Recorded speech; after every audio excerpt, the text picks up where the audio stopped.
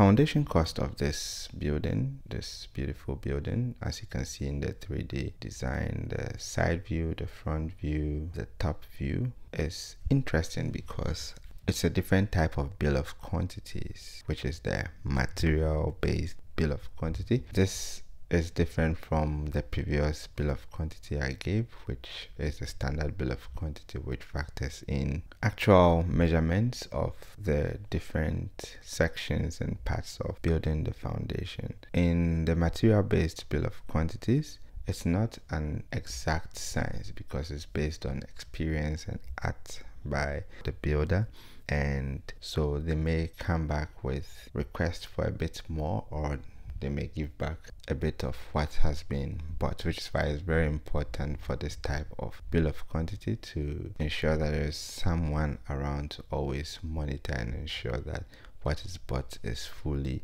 used or returned back to you as the owner. So you see here there are different quotations that were sent by the builder for different materials. The first list here, and then you'd also see here the second list, which contains elements for the formwork, but also, you know, some repetition of some of the items, like more cement was bought and then more water was bought. The next thing you see is another bill that came, and this is mostly for the ground beam that needed to be done for this foundation. And then there's the final bill capturing the materials like gravel, sand, laterite, and trips of that which would be required for filling back the foundation and compressing all of that.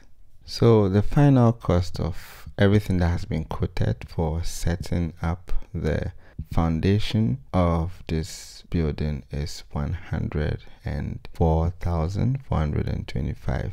Now, the advantage of this type of bill of quantity, which is not the standard bill of quantity, is that you get to know the individual materials which would be used for the different sections in your building. So for example, one of the things that I could easily flag from this quotation was that 140 bags of cement costing 18,300 meant that the individual unit price is 130 cedis. By that quotation is actually higher than what the market price is. One of the things that advantages you get with this is that you get to see the individual parts of it, right? The downside is that you'd have to be monitoring to make sure that every item or material you bought is used. And also for planning purposes, since it's not going to be an exact amount based on some fixed calculation of the volumes or quantities of things,